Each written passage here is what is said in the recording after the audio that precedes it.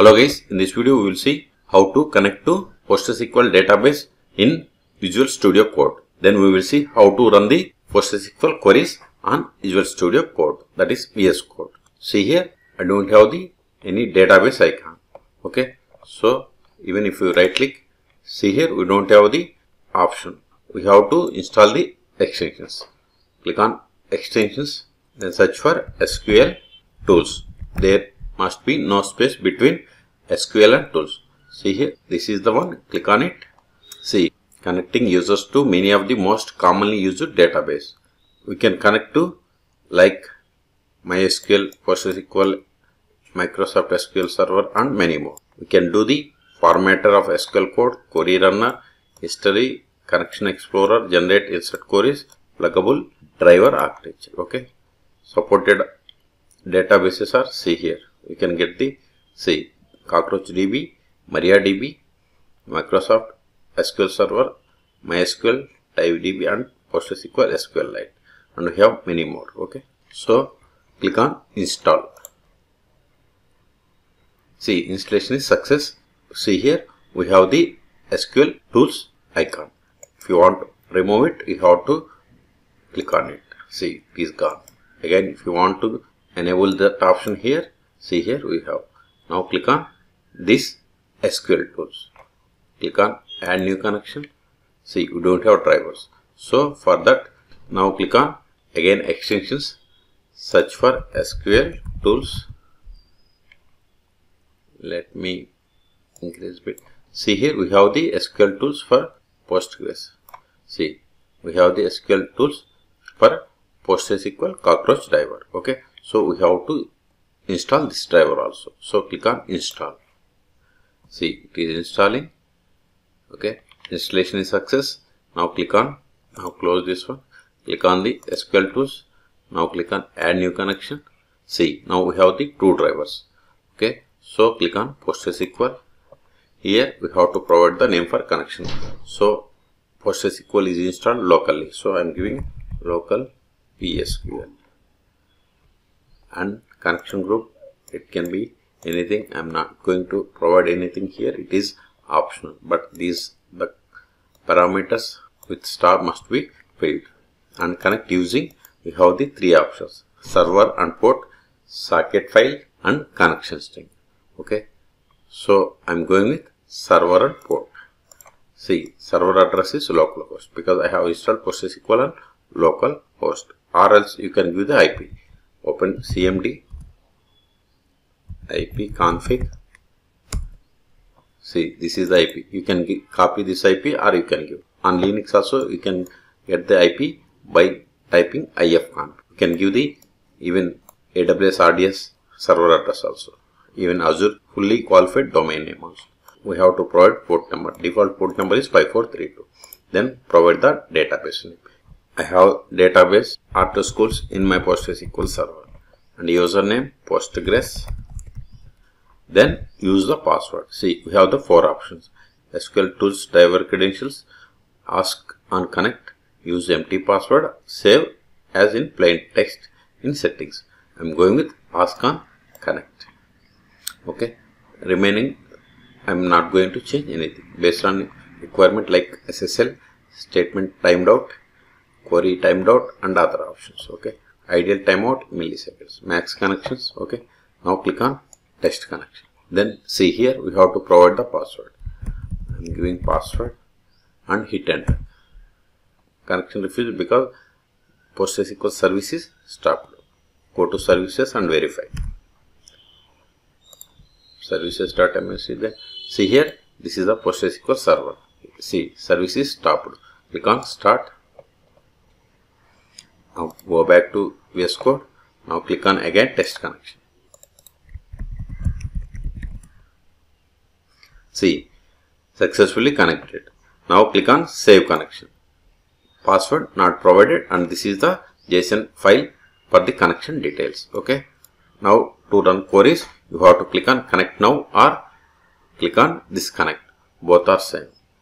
If you want to create another connection, you have to click on this create another. If you want to delete this connection, you have to click on this delete local PLSQL, that is the connection name. Okay, so click on connect now or click on connect, both are same. Click on it.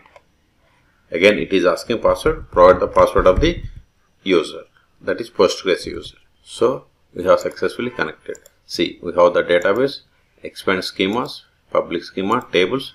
See, I have these many tables and this is the query history. Okay, suppose let us verify data from EMP or student. Click on it, select the query, then click on this run active connection. See, I have this data. See, this is the output. Suppose if you want to see the list of the databases in this PostgreSQL, select dat name from pg_database. Select the query and execute it. See, I have these many databases. Suppose if you want to create a table in this after schools, you have to run the command create table test123 rname varchar, select it, then select the command and click on execute or right click and click on run the selected query, both are same, or simply use the Ctrl E. See, select it, then press Ctrl E from your keyboard. See, query executed successfully. See here, it is executed. Even if you refresh public schema, see here we have the test123. We have created the same. Even if you can verify, select star from test123. Select it, right click it and run the selected query. See, no data found. Let us insert some data into this table. Insert into, or if you want simply get the syntax, right click, get insert. See, generate insert query. See, we got there. This is the syntax and here we have to provide the values. So I am giving James. Then select the query, right click, run the selected query. Query execution success and one row affected. So again select this query, run it. See, we have the data. Okay, this is the column name. Even if you want to create user, you can create user. Create user James1 with password new James.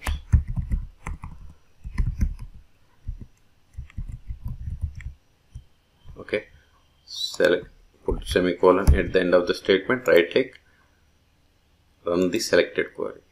See, create successfully executed.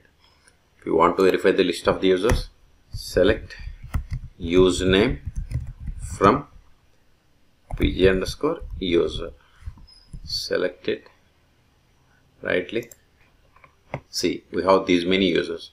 We have created this James user now. Okay, if you want to disconnect, you have to click on disconnect. Again, if you want to connect, you have to click on connect. Then you have to provide the password of the user Postgres and hit enter. See, we have successfully connected and this is the query history. Here we have connected to after schools database. If you want to connect another database, disconnect it. Again, right click, edit connection. Then here we have to give the other database. I have the DVD rental database. Then click on test connection. Then provide the password of the user. Hit enter. It is success. Click on save connection.